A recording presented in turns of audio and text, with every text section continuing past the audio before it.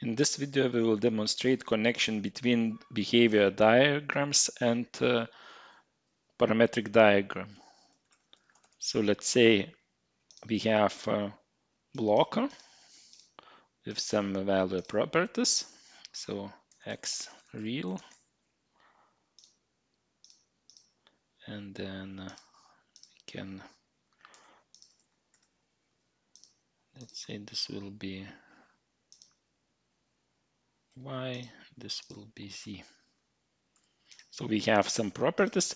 Now let's create parametric diagram. So we can create parametric diagram using parametric equation wizard. Right click on the block, tools, parametric equation wizard. Here we type the expression or the constraint. So x assign sinus z, parse, and we map. You see constraint is created, it maps to the block properties. Click OK. Parametric diagram is created automatically. As you can notice, parametric diagram is inside of the block, so it will evaluate. And parametric diagram evaluates immediately when the inputs changes. So any property change will recalculate parametric diagram. So you don't need to do anything manually, it is just automatic. Now we will use this button to create another constraint expression actually. So it will be y equal cosinus z, parse, and create. So as you saw, it will add additional constraints. I don't need to create them manually, they are automatic here.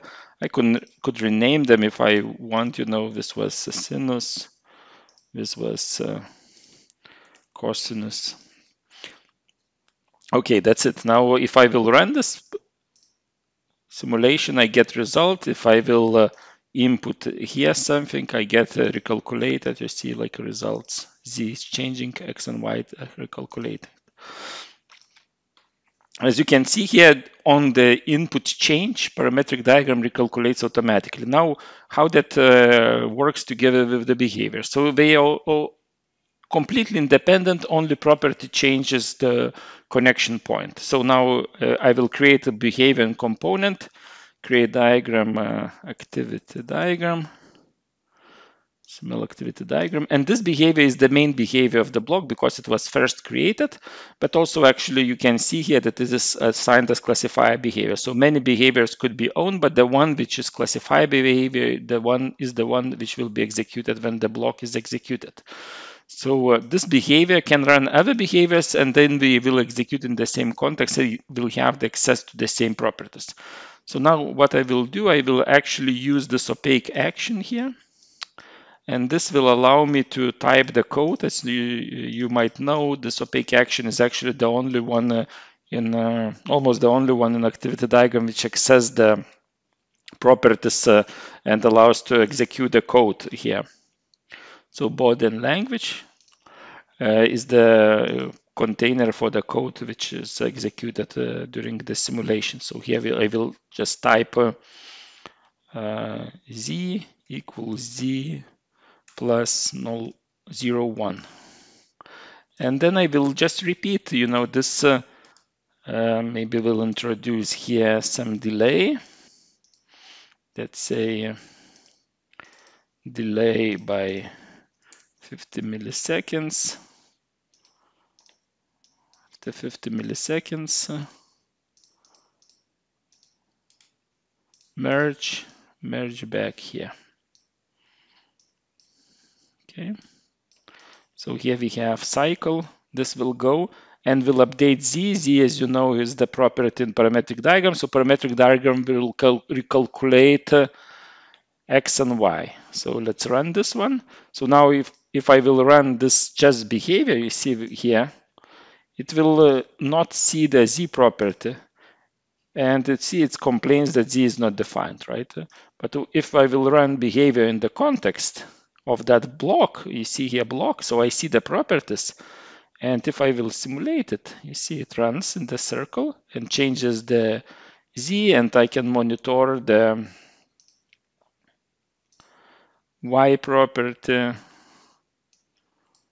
I can monitor x property.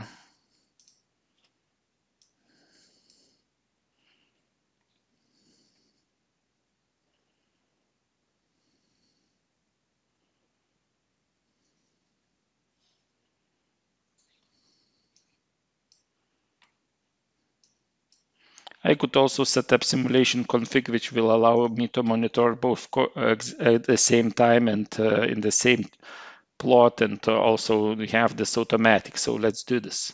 Let's create simulation configuration, which will be sin and cos. We'll assign simulation target by drag and dropping execution target.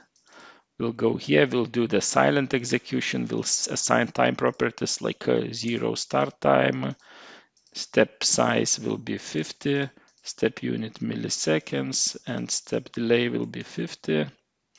And then also we'll create the time series chart, sin and cos. Actually the same name, sin cos.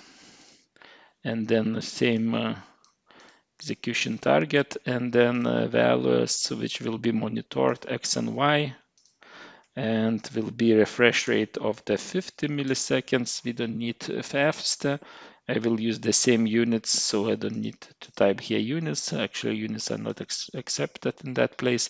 And now I will assign this as UI, and now you see here I can execute this config, and I get nice chart demonstrating X and Y change. So now parametric diagram works together with activity.